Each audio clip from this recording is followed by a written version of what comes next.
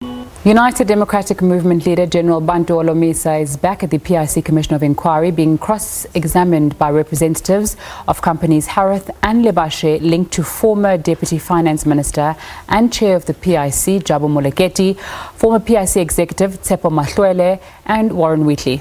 Well, in his testimony, Holomisa questioned a conflict of interest with relation to former directors and employees of the PIC that seemed to leave the asset manager, remember, dealing with government pension funds to build businesses funded by the PIC.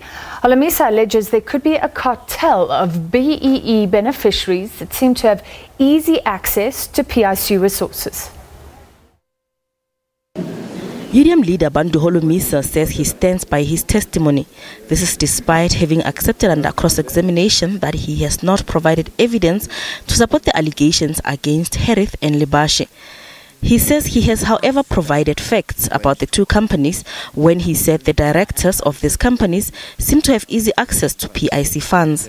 Holomisa says he does not have the tools to verify the allegations of dodgy transactions at the PIC and says the commission should investigate. Nothing will be changed from my testimony because my testimony still has to be investigated by the commission.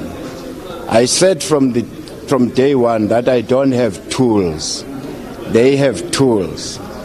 Fortunately, on Monday, the group will be testifying, and the questions I've tabled to the commission 2 weeks ago, I'm sure is going to help them. And I've also given them further questions this morning, as you have seen. So the tools are not with me. Let the commission go deeper and verify the authenticity or otherwise of these wild allegations in the media as well. Lebashe says the allegations against them are baseless and are damaging to their reputation. Our evidence, half of it was presented today, will show that our investments have benefited the GEPF employees and other beneficiaries of the funds managed by the PIC greatly. We'll show evidence that is verifiable that on the Harrith transactions, as an example, many hundreds of millions in profit were made. And with regards to Lebashe's investments, we're talking in excess of 2.8 billion rand in profits were made. And this will be presented next week.